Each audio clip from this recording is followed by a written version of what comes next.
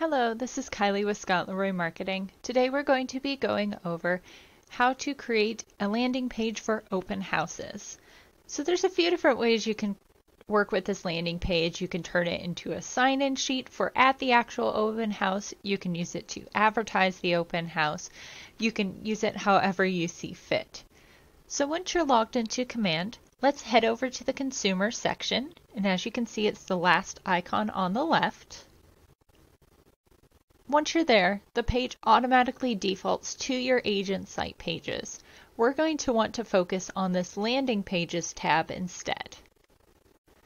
So once you're ready to go, come up to the top right and click on Create a New Page, and you're going to choose As a Landing Page.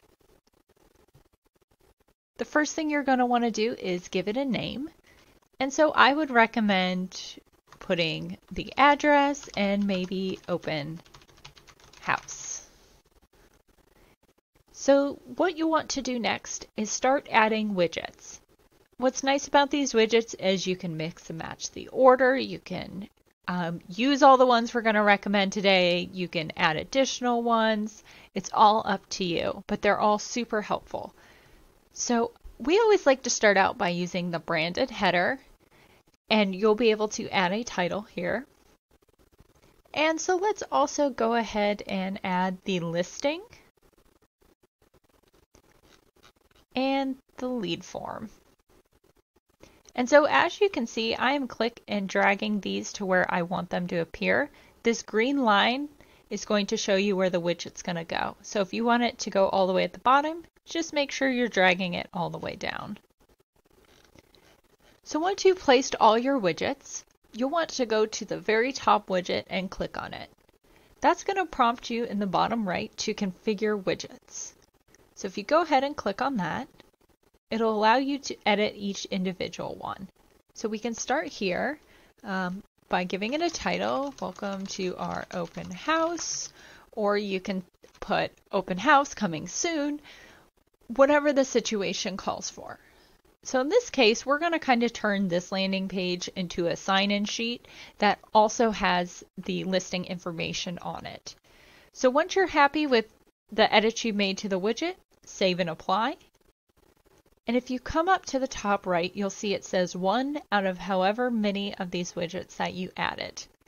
Go ahead and just click that next button when you're ready. So you'll go ahead and select the listing. And you can choose to search by property address, MLS number, or the KWLS ID. In this case, we're going to search by the property address. And once you find your listing, you can go ahead and click on Select. From there, you'll be able to choose this header and image. You can choose from the listing images, or you can choose a custom one. And once you're happy with your choice, go ahead and save and apply. And this may take a moment to spin. That's totally normal. And as you can see, it will populate. And you can move on to the next widget. Now, sometimes if you do readjust the widgets, it's going to put them out of order here. So as you can see, it jumped right to my legal footer. You can go ahead and make those edits and then just jump to the form that you need. So in this case, we can change this interested Let's Talk information. I'm going to change it to the text we typically use for open house sheets, which is please enter your information and the property address below, and let us know if you have any questions. This will allow those leads to go right into your command contacts. Again, feel free to change this text with whatever you think is best. We're going to save and apply. And once you're happy with all your changes, go ahead and publish the page. Yes, update it. And if you come back to the landing pages tab, it's going to appear right here at the top. As you can see, we have all of our information here. And one thing that you can do is if you come over to the right side and click on these 3 dots, you have the option to edit the page, change the URL, deactivate, or delete the landing page. If you click on change the URL, you're going to be able to get rid of all these random characters at the end and change it to something more custom. If you do have spaces in that text, you're just going to have to replace it with a hyphen. You can create. And so now you can use this landing page again at the open house. You can send it out to advertise.